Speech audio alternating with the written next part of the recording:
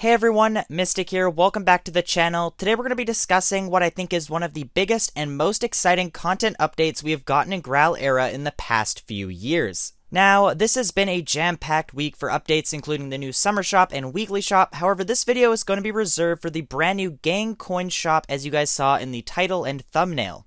I am particularly excited for this update because I've been asking for something to spice up PKing and basing for some time now. This update is definitely a step in the right direction because at the very least it makes basing much more lucrative. Now within this video I'm going to be going over how you get gang coins, how you can get them in the most efficient way, and of course we're going to be taking a look at some of the clips of the new items as well as discussing them. Now before I do end the boring intro part, I do need to thank one of the developers of this shop, Jordan Job, for showcasing the items he did make. Now without further ado, let's jump into it. First up, I do want to go over what gang coins are and how you can attain them in the most efficient way. Gang coins are a new currency in Graal Era that can be obtained by doing various activities within bases. These coins can purchase hats, melees, and guns from the gang coin shop that is located just north of the crab shell shop. This shop resets every 4 months, bringing in new items to purchase as well as taking away the previous rotation's items, so you only have 4 months to get all the items that you want. This particular shop rotation will be there until the end of November. Like I said before, gang coins can be obtained by doing various activities within bases. Each day you can earn up to 450 coins by killing players within bases as well as capturing and holding the bases themselves. Each kill that you get within a base will award 1 coin with a maximum of 300 coins earned this way per day. However, if your gang is currently holding the base, this will double to 2 coins per kill.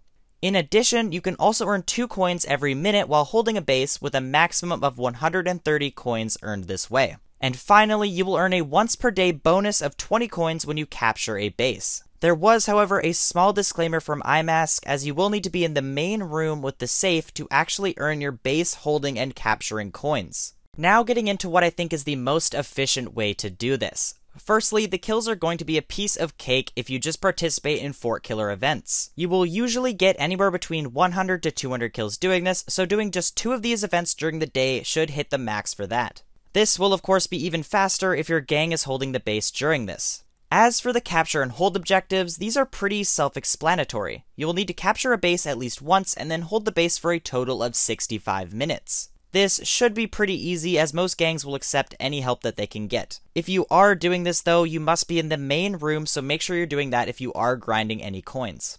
So now that all the logistics of this update are out of the way, I want to go over the new items you can purchase with these coins. There are 3 melees, 3 guns, and 4 hats available for purchasing, ranging from 1500 to 20,000 gang coins. I was able to get clips of 3 of these items thanks to Jordan Job who developed them, so a huge thanks goes to him. However, sadly that means I won't have any clips for the other items as they are impossible to have already purchased since there is a daily cap on coins.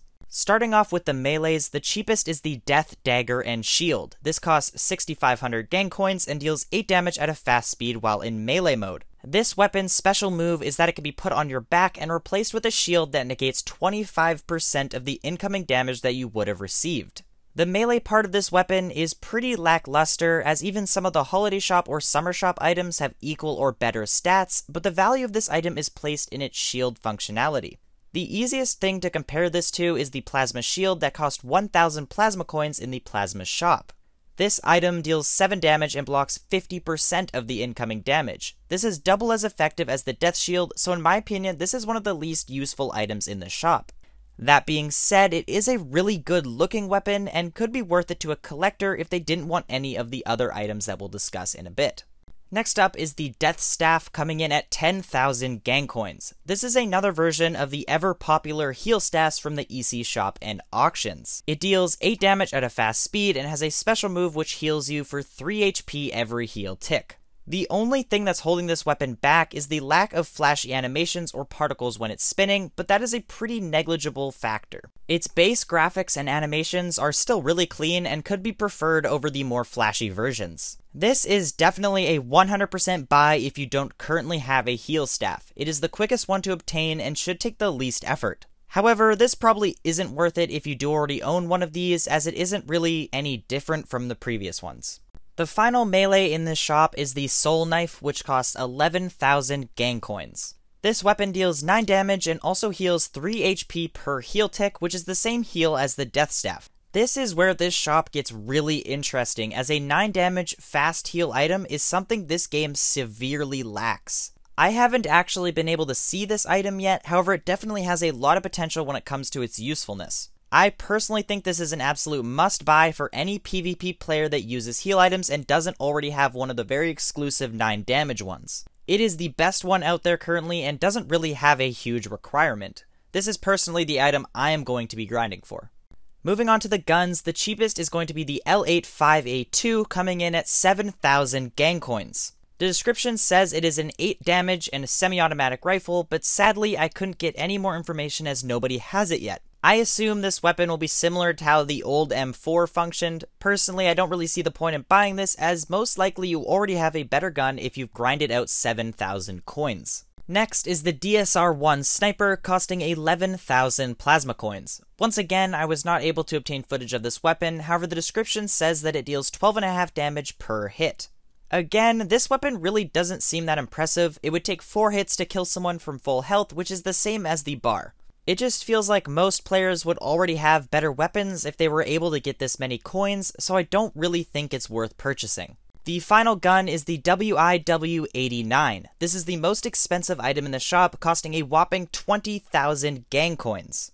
This weapon deals 10 damage and has a pretty fast rate of fire. Watching this gun in action, it actually seemed really promising. I really enjoyed the rate of fire and spread, as it seems to be pretty hard to dodge or predict, but it also seems pretty easy to use. It is also automatic. The WIW also comes with a grenade launcher that shoots pretty fast and deals 9 damage. This is a fun little addition that can come in handy in certain situations. I do like these additions as it gives the gun some added functionality without making it completely broken. Overall, I think this weapon is relatively worth it. I would probably say that this is the second best purchase in the shop, just behind the Soul Knife, but above the Death Staff. It will take over 22 days to grind, but I feel that's worth it when it's only 1 to 2 hours per day. There are also 4 different gas masks that you can purchase using gang coins. These are the Death, Golden, Robotic, and Geishi, I probably butchered that, gas masks, which each cost 1,500 gang coins to purchase. I'm personally not a huge fan of most of them, however my favorite is definitely the Death gas mask. It looks fantastic on its own, but as you can see on the screen, it looks really good when combined with the shield from the Death Dagger and Shield item. I do really like these gas mask additions though, and I'm pretty excited to see more whenever the new rotations come in. Now, before I do end this video, I want to give my own overall opinion on this new content update. It's pretty obvious from the intro that I absolutely love this update and have been waiting for it for a long time. Throughout my time on Graal, I've always thought that basing was the single most boring activity in this game. With this update, that has changed because it finally has individual rewards and something to work to. However, this update did not only just fill a content hole, but it actually was done in probably the best way it possibly could have. The addition of daily caps has given everyone a daily task to complete, which was something this game lacked. On top of this, the cap isn't too hard to get to, only requiring at the most 2 hours of gameplay. This is extremely fair and balanced and is a huge step in the right direction to content players will enjoy. The second amazing feature that was included in this update was the fact that the shop changes every few months. That means there will always be something new and interesting to grind for, and it will make this content feel refreshing instead of becoming stagnant and boring after a month or two. Overall, this is probably my personal favorite update we have received since the arcade back in what I think was like 2015. To me, this update actually shows where content could be heading in the future. This, along with the brand new weekly shop, shows that the admin team is beginning to swing towards more frequent and scheduled updates. This is a huge win for every player on this game. I have voiced mine and others' opinions on how boring Graal can be when there aren't frequent updates, and it seems that the team is actually listening to us, and I appreciate that a lot. I really hope this continues to be a sticking point in updates to come, as it will change this game a lot and hopefully begin healing the damage this game has taken on over the last few years. And with that, this is the end of the video. If you guys enjoyed this video and everything inside of it, please give it a like as it helps me out a bunch. Also, please comment down below your thoughts on this update. I've added a lot of commentary into this video as I really want to discuss this with you guys, so please comment what you like, don't like, and any suggestions for it in the future, as I would just love to hear it. And of course, if you haven't already, please make sure you subscribe to my channel as well as hitting that bell icon, as it'll keep you up to date on all Graal news, updates, and everything else I got in store for you guys. I will be having a video on the new weekly shops coming out every week, as well as a summer shop overview this week, so stay tuned for those. Thanks for watching, and I'll see you in the next video.